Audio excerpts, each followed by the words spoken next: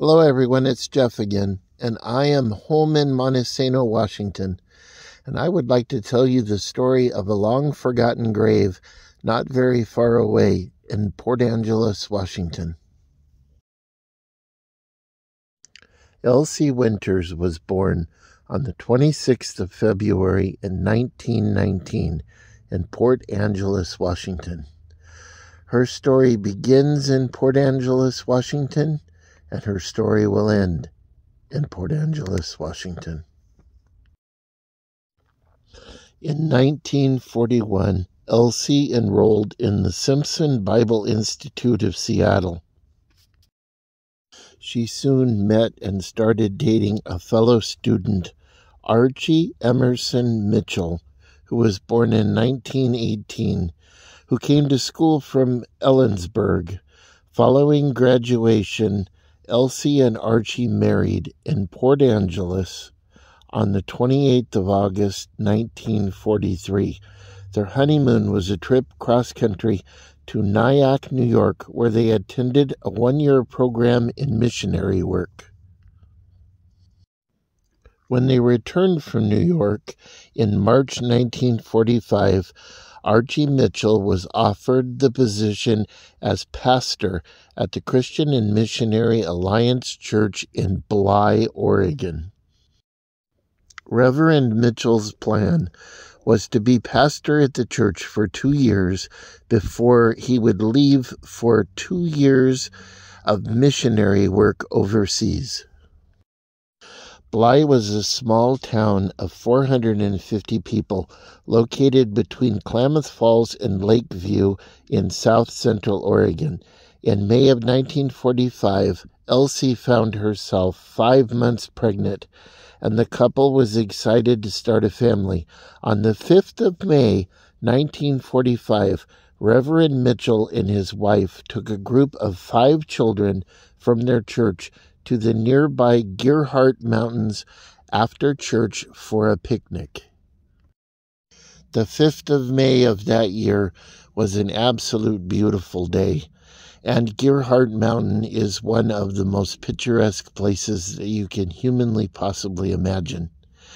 The children and Mrs. Mitchell ran out of the car and was looking for a place for their picnic while the Reverend parked the car in the shade. It's at this point I should probably tell you a little bit about this gentleman right here, Major General Sukai Kusaba. He has quite a bit to do with the story from here going forward. He had studied quite a bit about American history, and he was very familiar with the fact that there had been 3 devastating forest fires in northern Oregon between 1933 and 1945. The first fire in 1933 had started at Gales Creek in August of 1933 and had burned 350,000 acres. The second fire had started in 1939 by a logging operation and burned 190,000 acres.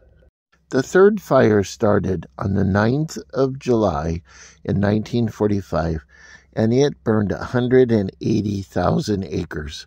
And this fire is part of the story that I'm telling you now because of the way the fire started. And I'm going to tell you how it started right now.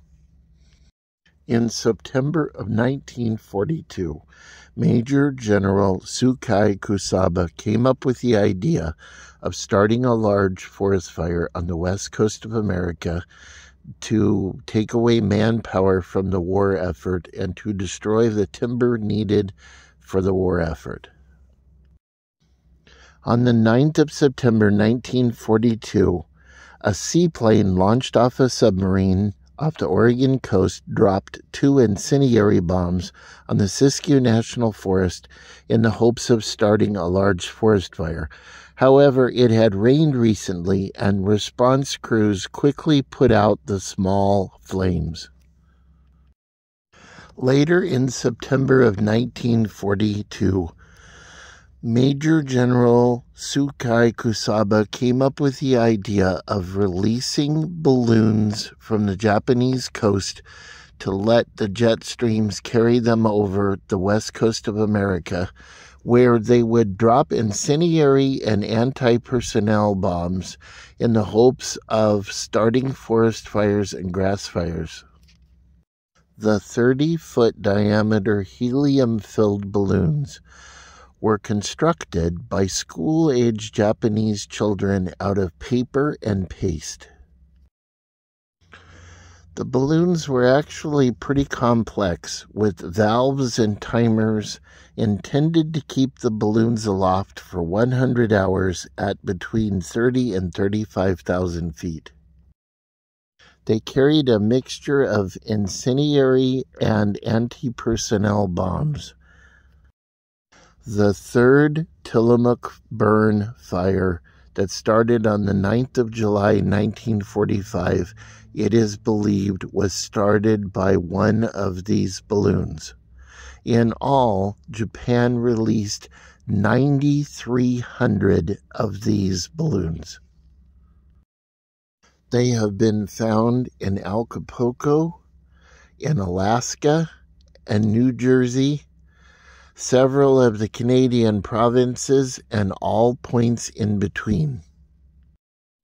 The remains of the balloons have continued to be discovered after the war. At least 8 were found in the 40s, 3 were found in the 1950s, 2 in the 1960s, and several in the 1970s. One was found near Lumbee, British Columbia in 2014, and one was found in McBride, British Columbia in 2019. During the war, they were very often found entangled in trees and brush, like this one photographed here.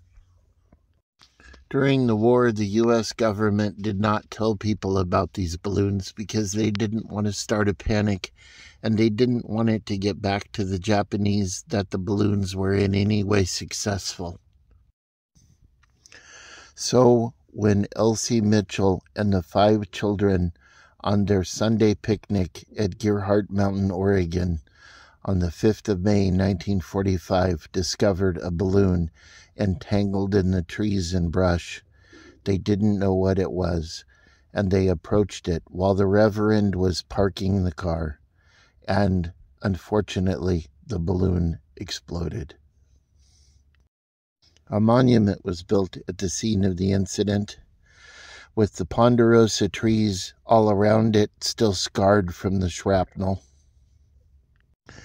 The Reverend went on to remarry a year and a half later, and him and his new wife continued on and became missionaries, and ended up in the small war-torn nation of Vietnam, whereas his first wife was one of the only civilian deaths during World War II on U.S. soil.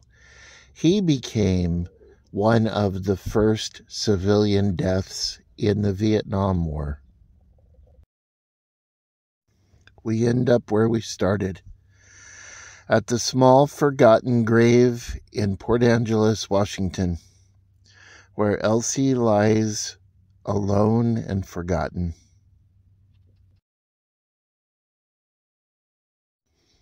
Remember, everyone, think good thoughts, do good deeds, and I will see you again on another adventure.